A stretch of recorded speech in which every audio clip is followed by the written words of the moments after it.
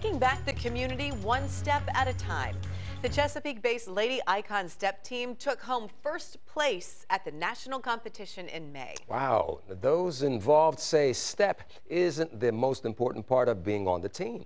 As our John Dowding shows us, team leaders make sure students are taking steps forward on and off the stage.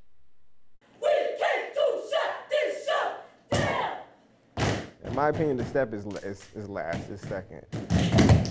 So what's the #1 priority for a #1 ranked step team?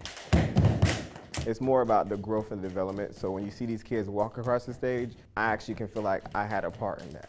Now in his 15th year as a coach, Shawn Wyman says his Iconz, Lady Iconz, and Atomic Iconz step teams not only teach elementary to high school age kids how to build a sisterhood and brotherhood, but also teach important life lessons like writing resumes, career fairs such as prepping them to make sure they're prepped for SAT, ACT, make sure they're set up for the next step outside of high school, going into college, or if it's going into the career field. For teen moms like Lydia Turner, showing teens like hers the endless potential they have is the real gift. Even though they came from a part of a city, the world was open to them.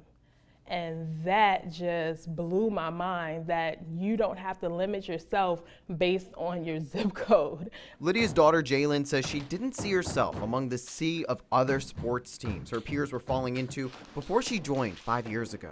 Basketball, football, soccer, all the sports. And I'm like, none of these sports really stick out to me. They don't really touch me.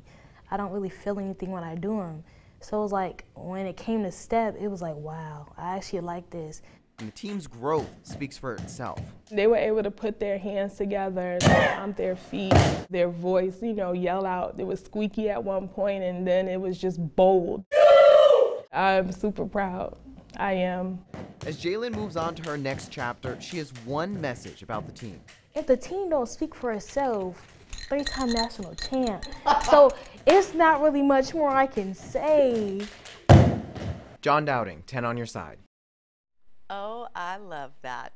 All right, well, this is the 3rd national championship for Lady Iconz in the last few years.